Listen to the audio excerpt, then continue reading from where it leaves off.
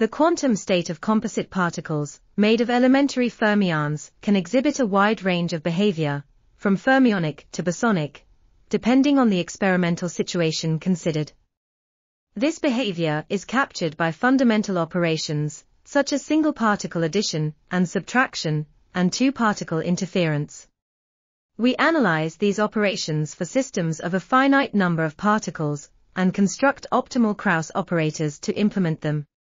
We then measure the quality of bosonic and fermionic behavior in terms of single-particle addition and subtraction, and two-particle interference.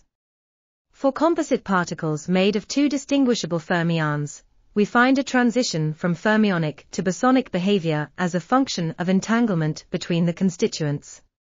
We also apply these considerations to composite particles of two distinguishable bosons, and identify the relation between entanglement and bosonic behavior for these systems.